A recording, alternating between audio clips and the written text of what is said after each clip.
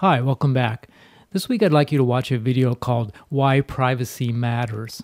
It's a presentation given by Alessandro Acquisti. Now, Acquisti is a very smart college professor who's been studying this subject of online privacy for some time now. He teaches at Carnegie Mellon University. He's heavily involved in the research centers at that school, and they're watching very closely what's happening with online privacy and some of the bigger social media websites.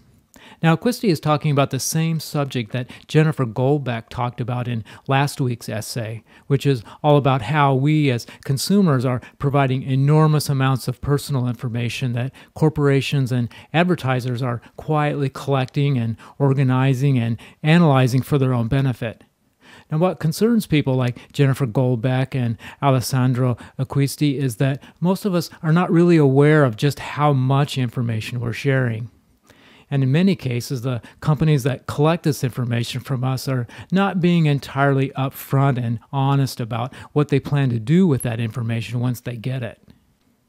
The type of companies that are most eager right now to get a hold of that information are the advertising and marketing firms. Now, advertisers have known from the beginning of time that mass advertising is okay, but it doesn't come anywhere close to being as effective as targeted advertising, where the ad is only shown to people who have an interest in a particular type of product or even a specific type of lifestyle. So how do advertisers find out these things from us? Well, over the last 50 years, they've been able to make some fairly good educated guesses about what kinds of people would be most likely to buy a certain product. But over time, the world has become so saturated with new companies and new products that the old way of advertising is losing its effectiveness. So what marketers are looking for now is a way to make their advertising even more targeted. And to make that happen, they need to know more information about us as individuals. Now, you might hear the speaker in this video mention the movie Minority Report with Tom Cruise. And the reason he brings up this futuristic movie is that there's a scene where the main character, John Anderton, is walking through a retail store and the product signs and advertisements are all being custom generated for him. I've included a link below where you can watch this short clip on YouTube. What you'll see is that the ads are talking to him. They're even using his name.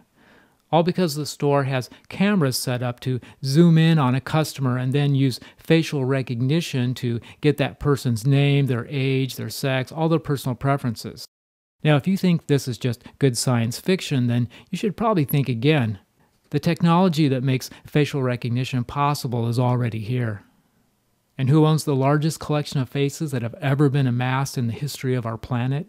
Facebook, of course. And obviously, that's why the company is valued at more than $67 billion.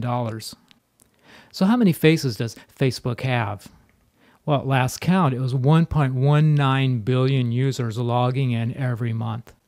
Now, that's a really large number that's almost impossible to visualize, but let's take a look at just the population of the United States, which is 313 million. You'd have to multiply that 4 times to come close to the number of users on Facebook. If we look at the entire population of our planet, we're looking at a little over 7 billion. So the number of users on Facebook is not that small of a fraction of the total number of people who live on this planet. And that's why people like Acquisti and Goldbeck are more than a little concerned about privacy issues when it comes to online media and these social media websites. Now, the essay I want you to read for this week is not by Acquisti, but rather by someone who wrote a response to the Acquisti TED Talk video. I think it happened to be a good example of a short essay, and I think it will give you some ideas about how you might be able to structure your own essay for your final project. As you read the essay, think about what type of theme the writer is using. Remember that you can use the same themes you used in writing paragraphs to write an entire essay. For example, the narration theme, where you tell a story. Or how about a process theme, where you show or tell the reader how to do something?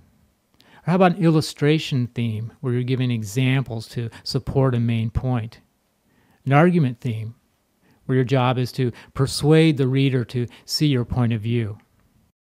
So when you look at the introduction in the essay, see if you can identify which type of theme the writer is using. Is it a narration theme? Is it a process theme? Is it an illustration theme? Is it an argument? Also take note that the last sentence of the introduction paragraph is the thesis of that person's essay. Also, when you read the introduction, try to identify which type of intro the writer is using. For example, did the author use a general statement? Did the author include a quote? Did the author include a question? Did the author state a problem? Also take a close look at the conclusion in this essay and see if you can identify the type of conclusion this writer used. For example, is this a conclusion that restates the thesis of the essay? Or is it a conclusion that includes a call to action? Does it use the technique of framing, where it repeats something from the introduction just to tie the whole essay together? Now, about the title, you'll notice that the essay I had you read doesn't have a title. And I think this will give you a good opportunity to maybe practice coming up with some ideas of your own. So let's take a look at the introduction and see if maybe we can come up with a couple of ideas that might work for a really nice title. To some extent, there's a false premise that has been sold to everyone that goes something like this.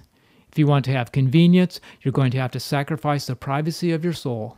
When we ask why, the most common answer returned back to us is that it's necessary for consumers to surrender a little bit of privacy so that companies can better target us with ads and services. The belief that we must pay for convenience by giving up privacy is not only a wrong assumption, but a dangerous assumption. So there's the introduction. Now, what might be a possible title for this kind of an essay? How about the price of privacy? Or how about surrendering our privacy to ads? Or online privacy, the winners and losers? How about convenience versus privacy? These are all fairly good ideas for titles that are short, that reflect the thesis of the essay, and have a little bit of an interesting spin.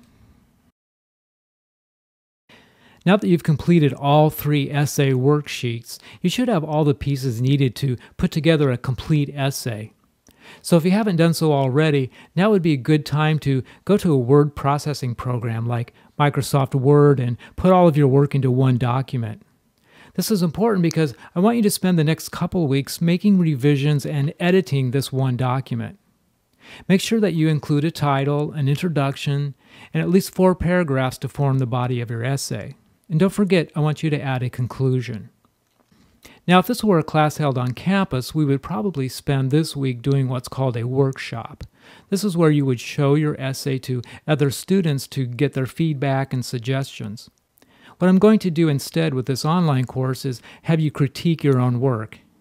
And to help you do that, I've created an essay review worksheet that you can use to go through your essay and make sure you've covered the most important points that we've talked about over the last couple of weeks. So put yourself in the shoes of an imaginary classmate and read through your essay, looking for things that maybe you've left out or maybe something that could be improved. Of course, I'll be sending you my own comments over the next couple of days about your chosen title, introduction, and conclusion, so be watching your MCC email for those suggestions from me. Then, after you've made the necessary revisions based on your own notes and the comments that I've sent, I want you to submit that document to me by next Tuesday. We'll call this your first draft. In next week's module, which is Module 15, I'll have you continue revising your essay using the final comments I provide you about your first draft.